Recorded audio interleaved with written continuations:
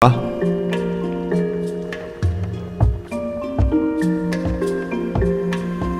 见过先生。搞什么名堂？不想学琴也不必如此吧？学生自知顽劣无状，特来向先生请罪，还请先生大人不计小人过，别让夫子们再为难我了。什么意思啊？所以，果真不是你？到底发生什么事了？详细说来。二哥啊，这次你可得好好谢谢我，要不是本公主冰雪聪明，你可就名节不保了。这都什么乱七八糟的呀！我看你这书读到歪路上去了吧？糟了，都怪你！答应了年年要把这个王九赶走，他定要觉得我说话不算话了。这个王九，私自调换伴读课本，欺上瞒下也就罢了，还挟私报复。还有那个赵延红，产上欺下，趋炎附势，两个人都是风骨气度全无，这样的人，翰林院可留不得他。才智虽然平平，不算出众，不过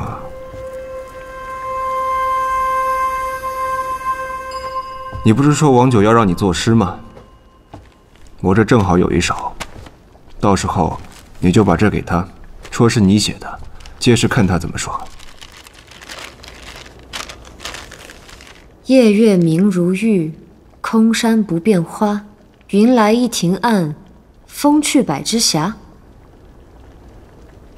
这写的也太好了，王老夫子能信吗？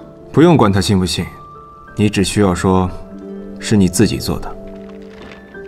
先生这是想帮我？想得到美。我领着太子少师的职，自是要将翰林院中薛家的爪牙兜出去。你的这桩事，只不过是顺势而为罢了。哦，倒是你，之前总吵着嚷着要出宫，那为何不趁此机会顺势出宫呢？我是不喜欢宫里，但这里是站得最高的地方，只有努力学习，变得更好，才有可能帮到燕家，帮到燕陵。学生迟早是要走的，但希望是不留遗憾的离开。想要逆转命运，就断没有半途而废的道理。逆转命运？那我现在就抄一份。等等。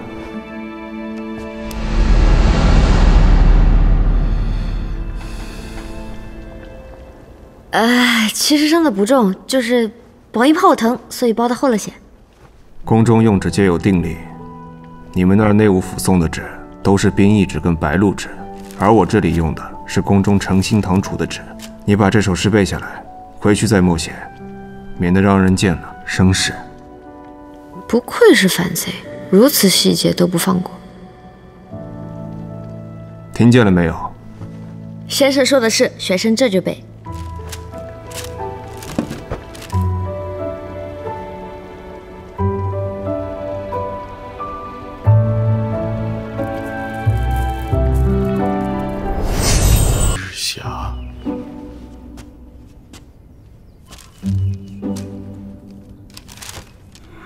这当真是你写的？学生受了责罚，自是要努力些。苦思冥想许久，好不容易才写下此诗，还请先生指教，这押韵如何？光押这韵有什么用啊？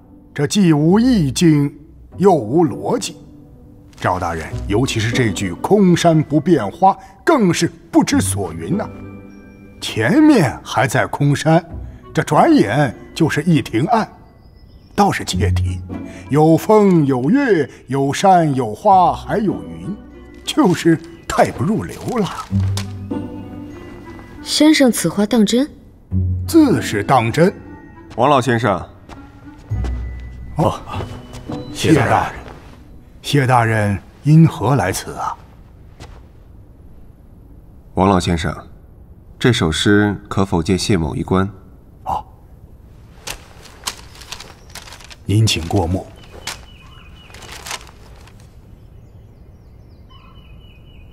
谢大人以为这首诗写得如何呀？我倒不知，这诗原来不入流，有这么差吗？啊，是，那您的意思是？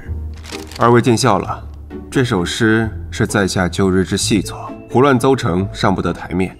谢某不敢班门弄斧，肆意评判。谢大人，这，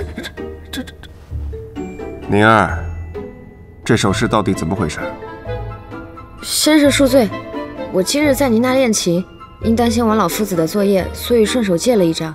学生知错了，我这就去罚站。